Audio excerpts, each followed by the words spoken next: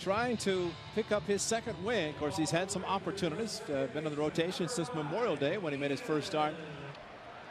And Andrus is picked off. He didn't go anywhere. He just stood there. And that one's hit on the ground toward Pennington, who has it. Flips it across, and Napoli's retired. So are the Rangers. They get a double, and Cruz is stranded. So we're through 2.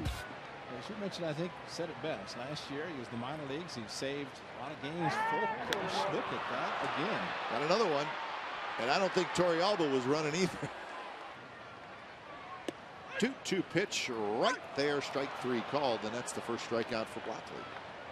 Well, it hits the back of the stadium and blows out towards right center, but coming in from left field, it will knock the high fly ball down. Napoli on the swing. He went around, and that's a strikeout. 2-1 pitch is popped up. It's going to be Pennington, and he's got it. So a breaking ball, and Blackley gets Hamilton. So a leadoff double is stranded, and we're headed to the 7th. A's 2, Rangers 1. It was very close.